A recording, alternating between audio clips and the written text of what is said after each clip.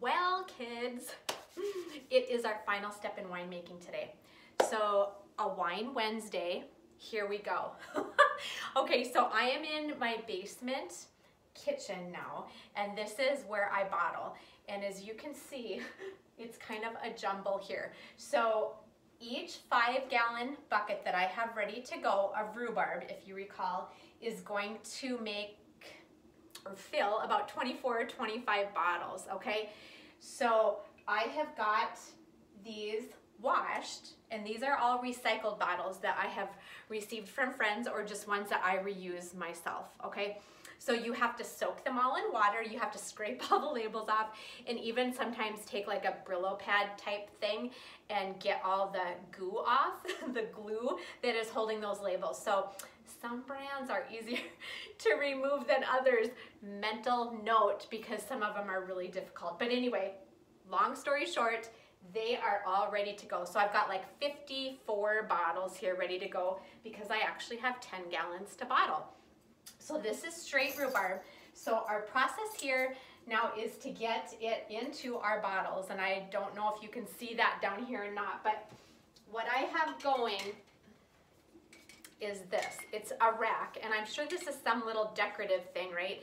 But it will hold 6 bottles at a time, and then I will fill them up. Now, honestly, the first step you need to do before you bottle is be sure that you like its taste, because if it's not sweet enough, or if something is off, now is like the last time to fix it.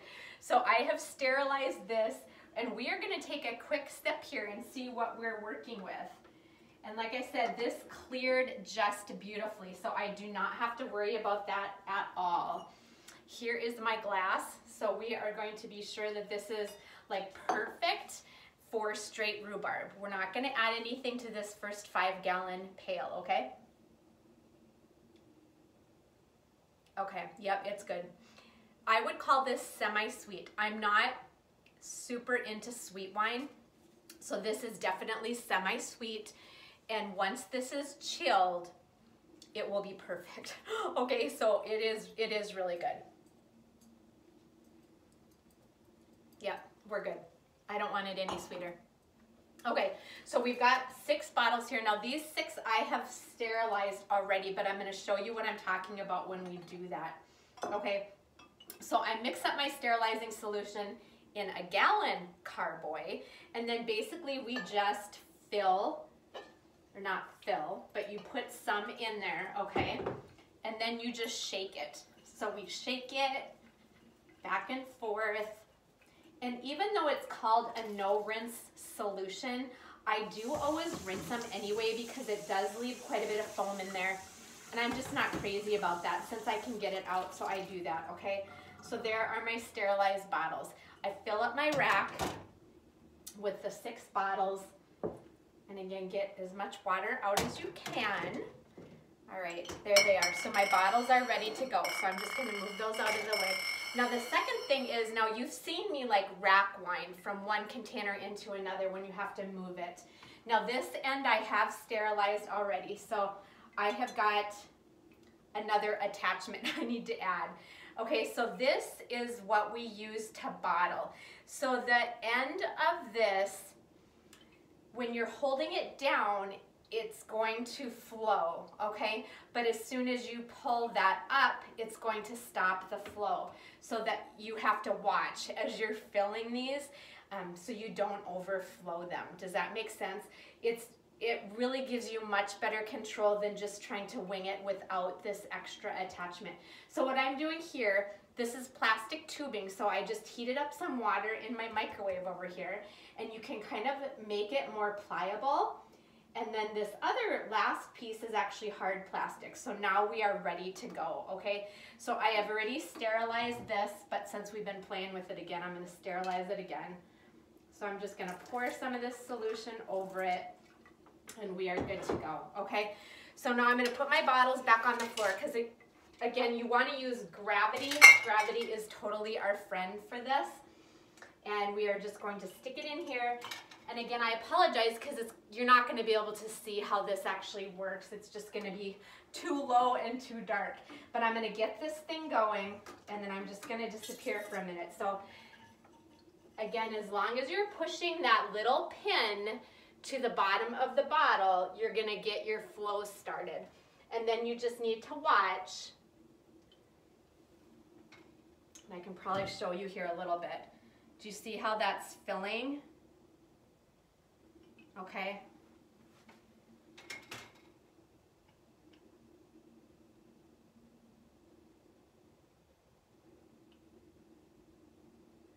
So it does take a little bit of time. You have to be patient. But once you get in the groove, it's not that bad of a deal. You can just keep going. But I'm just going to do one here. So as soon as that wine starts coming up the neck is really when you need to watch it. Now I can't even stick this in another bottle to wait because it will fill that thing up, and we don't want that happening because now I want to show you how we cork this. Okay, so we have the one bottle full. Again, because this is not a red wine, it's probably going to be hard to tell. But see, we've got that full now, and it's so crystal clear. It just looks beautiful. I'm so pleased with how this turned out. Okay, now, our other step was that we had to sterilize corks. So I buy my corks in 100-count bags, and then you have to heat them, okay, because we want them to saturate. And then what you have to do, and you don't want to bring them to a boil, which is kind of crazy. You don't want to bring them to a boil. So this is my sterilizing cup now, okay? So you take these corks and you want to bob them around in the sterilizing solution. Okay, so now I've done that. And then this is my manual corker. So you can buy fancy equipment. Again, when I started, I never really thought I would get into this, so I was getting started on the cheap. Let's just put it that way. So we're just gonna put it in here in this little hole, and then there is a piston, and as soon as you push down, it's just gonna pop that thing in. I suppose I didn't get a good one. Yeah, I didn't get a very good one. We're gonna do another one here so I can show you, but it's much easier when I can get a lot of weight on it, so I actually do it on the floor. It's a little bit too high for me, so this will push in because again that cork has softened for me, so I will manually force this in further because you want it just a little bit above, but that is all you do. And then what we're going to do is we are going to keep these upright for a day or two, and then we are going to tip them all, okay? And then you leave them tipped for a day or two, and then we can put them into storage. And I always leave them tipped because I think that just works better to keep those corks a little bit saturated on the one side, okay? Now I'll show you my labels. So I just found a template online. So my label says rhubarb. I'm kind of pinned in here, but rhubarb wine semi-sweet variety, and then I date it. So that is my label. I just use easy photo splits on the back, just scrapbooking tabs, and basically it's double stick tape, okay? And then you just label it and you are good to go. That is it. So it is a process, you guys, but it's so much fun, and it's just really rewarding to be able to give these as gifts. So I am going to carry on because this is going to be quite a process. Now, another thing I did talk about before is sometimes you can add other things to the wine. So my intention is to bottle the full 5 gallons of straight rhubarb as rhubarb, okay? The second 5 gallons that I have down there, I'm planning to fortify it. And what I mean by that is you add other liqueurs. Now, our favorite has been the raspberry rhubarb, okay? So I add raspberry schnapps. I'm not actually using the raspberry fruit when I juice out in the beginning process, okay? I don't do that. I add the raspberry schnapps, and that just gives it that nice little kick of flavor.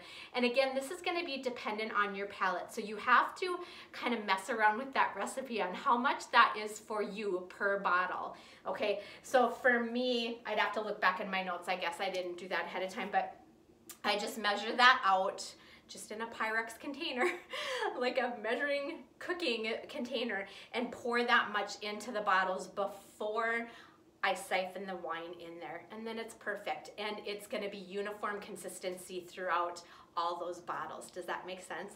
And then cork them up, label them appropriately, and you are good to go for a wonderful gift. And just a wonderful treat for anyone. So I hope you've enjoyed this, you guys. I hope that you get interested in doing this. And if you ever have any questions or want some guidance or direction, or want to even come over and like hang out when I'm doing some of this stuff, I would welcome that. I love this process. I love this hobby, at this craft, whatever you want to call it. And I just wanted to share it with you guys all. So I hope that, again, you realize that when you do get a bottle of homemade wine, the main ingredient is love. It really is love, because it is quite a process, but it's so rewarding. So enjoy each bottle that you get. Have a great Wednesday, Wine Wednesday to be exact.